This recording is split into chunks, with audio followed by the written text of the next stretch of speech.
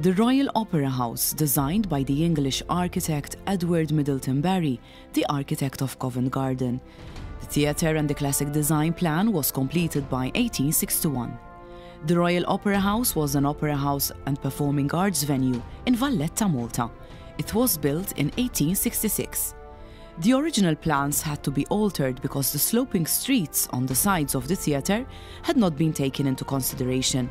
This resulted in a terrace being added on the side of Strada Reale, nowadays Republic Street, designed by Maltese architects. The 63-metre building with a width of 34 metres started in 1862, after what was the Casa della Giornata was demolished.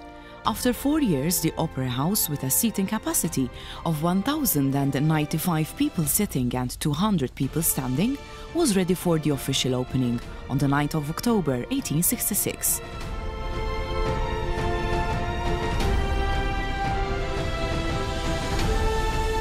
The theatre was not to last long. On the 25th of May 1873, a mere 6 years after its opening, it was brought to a premature end by a fire.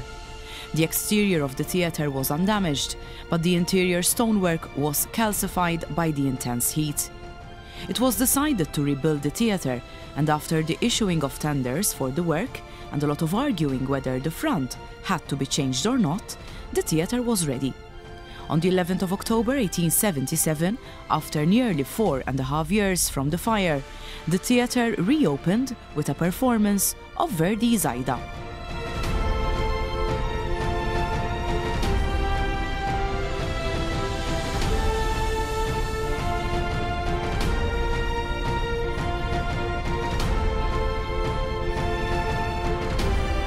Some 65 years later, tragedy struck the Royal Opera House once again.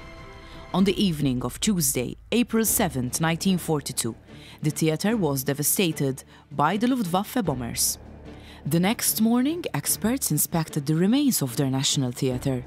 The portico and the auditorium were a heap of stones, the roof a gaping hole of twisted girders. The rear end, starting halfway from the colonnade, was however intact. All that remained of the Opera House were the terrace and parts of the columns.